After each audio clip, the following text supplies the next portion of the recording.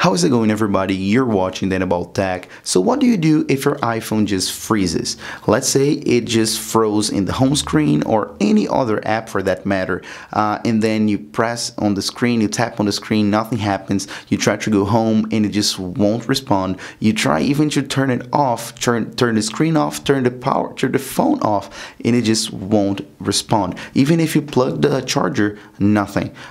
This may happen with the screen on. As you can see, my phone is not frozen, it's fine, but it can happen with the screen on or even with the screen off, and it just won't do anything. It just denies to do anything.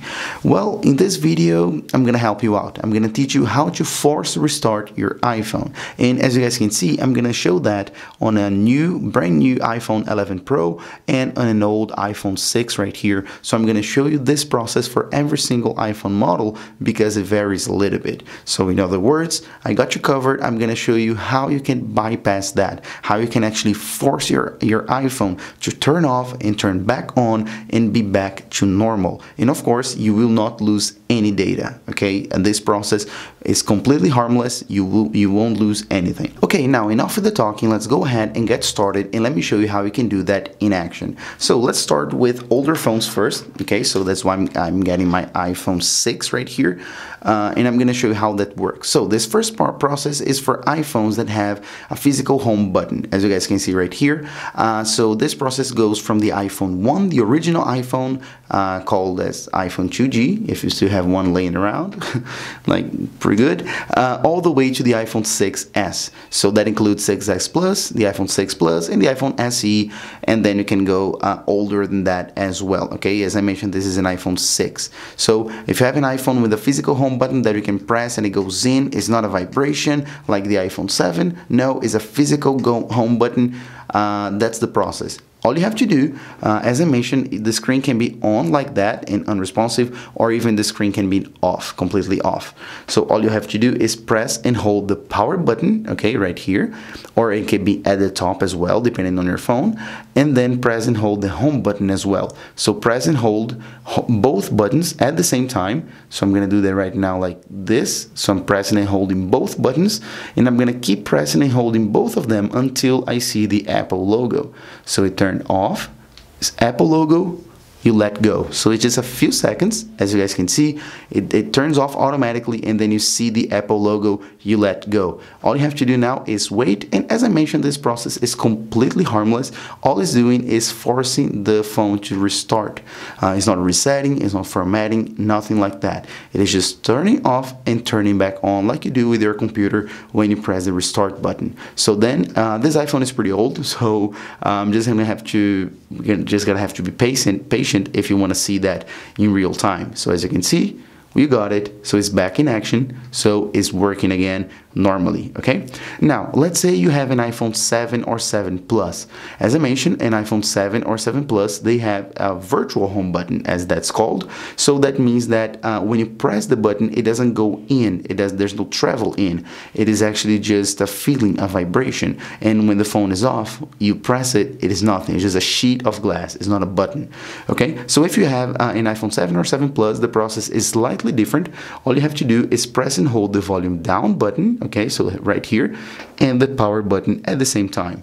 I'm not going to do it right with this phone because, as I said, this is an iPhone 6, so if I do this, nothing will happen. But if you have an iPhone 7 or 7 Plus, volume down and power button the exact same way I showed you on this device. So press and hold, and then it's going to turn off. When you see the Apple logo, you let go, and then the iPhone will do the rest of the process on its own, okay?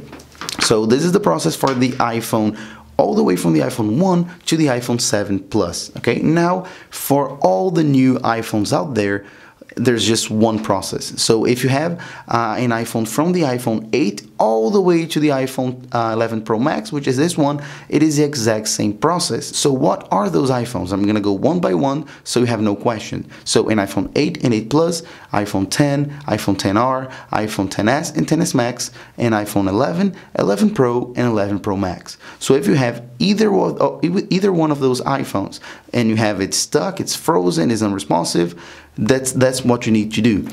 You're gonna press the volume up and release, press the volume down and release, and press and hold the power button, or the side button as it is now called on those new devices. So now in action, so volume up and let go, volume down and let go, press and hold the side button.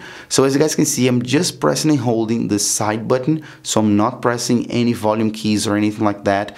With those new devices, you just press and hold one button, which is the power button. You don't press and hold the volume or anything like that. You see the Apple logo, you let go, as you saw. As soon as I saw the Apple logo, you let go, because if you don't, if you just keep holding, that will make your iPhone just turn off. Okay, and that's not the idea here. The idea is to force a restart. So turn off and turn back on. So then that's why when you see the Apple logo, you have to immediately release any buttons that you're pressing.